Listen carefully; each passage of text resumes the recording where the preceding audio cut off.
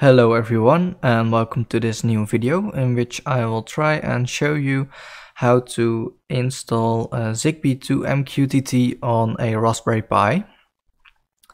At first, what we are going to need is a Raspberry Pi. Any would do. I am using a Raspberry Pi 3B. We need a CC debugger, a Zigbee sniffer stick and a downloader cable. And I will leave these links in the description. And for the rest, we will need the website of zigbee2mqtt, which is zigbee2mqtt.io. I've got it over here. So at first, getting started, what do we need? Well, those things. Well, you can get them from here. And over here are all the supported Zigbee devices, which are, well, essentially any Zigbee device you ever want. And so what we want to do is we want to flash the sniffer stick.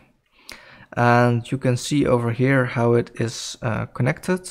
I have some pictures of how I connected mine.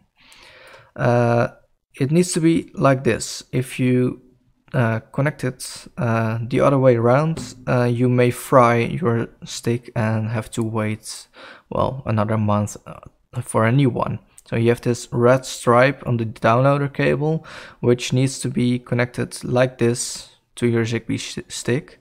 And, well, it all should look something like this when it is connected. So you connect the downloader cable to the CC debugger, and like that to your Zigbee stick.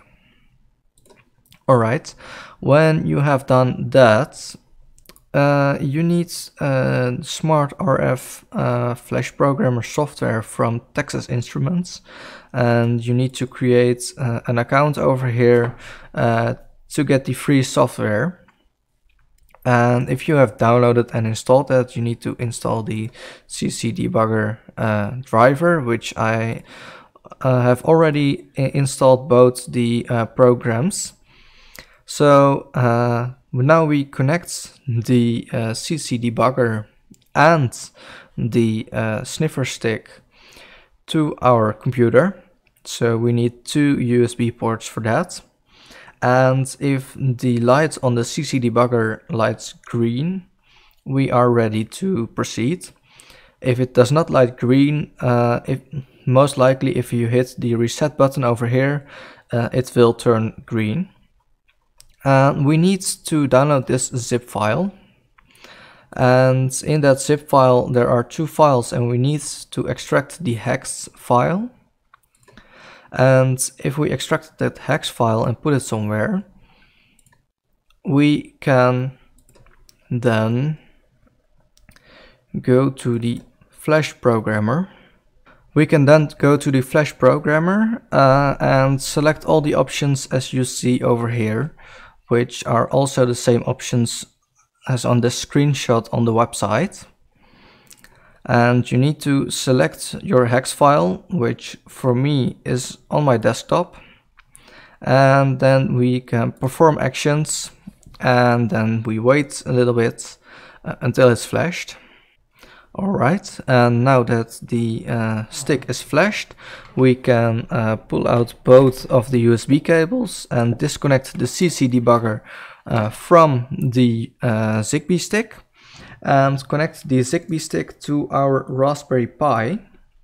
Now that we have flashed our Zigbee stick, we need to install mqtt, which is the protocol zigbee2mqtt uses to communicate to other home automation platforms. So we need to do sudo apt-get install mosquitto-clients. So we will install that. Yes. Right. I was lazy. I forgot to update and upgrade. So let me do that first. This also shows why it is important to first update your Raspberry Pi, otherwise things won't work. Alright, now that the update is done, which took forever, we can try to install Mosquitto again. And now it seems to work. Right. Alright, now we can create a user using this command. My user is going to be called mqtt, but if you want to call it something else, you can well, remove those last 4 characters and, well, put in your own. And I need to copy it first before I paste. Alright, now we can set our password and re-enter it. So now we need to tell Mosquitto to only allow the secure user and not just everyone by editing this file and adding those 2 lines over here. And then we can save and exit. And then we need to go to the rc.local to let Mosquitto start at boot by adding this line before the exit 0.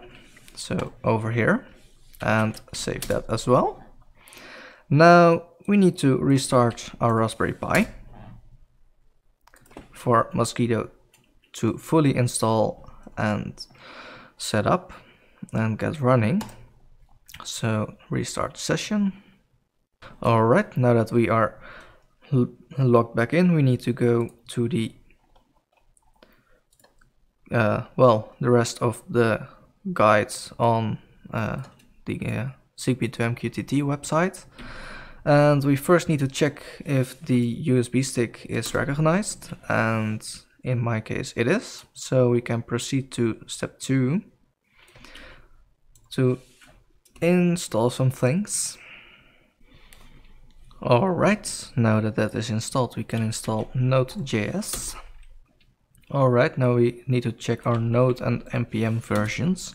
This one is version 10.17, so that is above the version 10.x, which is required. And npm is 6.11, which is also higher than required. So now we can clone the GitHub repository, which actually contains a lot of files.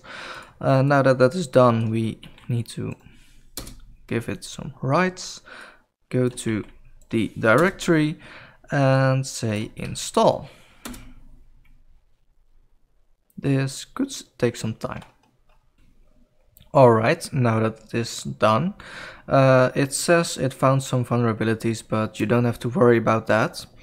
Now we need to well, edit our config, and our mqtt server is localhost, so that's correct, but we need to enter our username and password we created earlier, and so we need to alter this, and you need to well, make sure that server, the hashtag, user and password are all in line, because if they are not, it will not work. So put in your username over here with mqtt in my case and my passwords. Alright, then exit, save. Alright, now that we have done that, we can start zigbee2mqtt to see if everything is working. And everything seems to be working like normally. Alright, now we can exit this by doing ctrl+C. And now we need to well, let it start by itself at system startup. So we enter this command, paste all this text in there, exit and save. Now we need to, well, systemctl start, and now we can see if we successfully created the service, and we have, so we can ctrl+C out of there. And if we now enable this service, zigbee2mqtt will start by itself, well, when the Raspberry Pi starts up also. So now I am going to connect it to my domoticz system, for which you can use the domoticz zigbee2mqtt plugin. which we can find over here. And it's as easy as logging into your domoticz via SSH, running those two commands, and then restart domoticz. It's not really that hard. If you have followed me through this, you can do this as well. But I have already done it, so I cannot do it again. So I need to go to my domoticz instance and go to the hardware, and now I have over here the zigbee2mqtt, so I will call it zigbee2mqtt number 2 because I have already got one. Now I need to enter the IP address, which in my case is 192.168.2. Let me check quickly, 185, and which is mqtt, and my passwords, and I'll say pairing active and add. Now that is added, we can go into our log and see connected, joining new devices available. Well, it did a whole bunch of things, which essentially means that if we go over here and go to pairing devices I said, yeah, we just set permit join to true, and if we are done pairing our devices, we need to go into the hardware of domoticz again, go to zigbee2mqtt and set it to not active, and then alter the config. And what that means is then you can't pair other new devices, so bad guys can do it as well. So now you can go to your supported devices, and in my case I have a Xiaomi Switch. You can click over here and it says over here how you can pair it, which is really easy, and if you have paired it you can check it in your domoticz and it will automatically show up. So I hope everything was clear and you got it running yourself.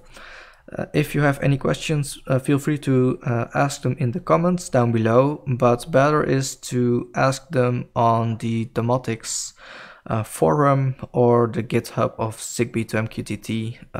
Over there are much more qualified people to help you get the right answer to your question.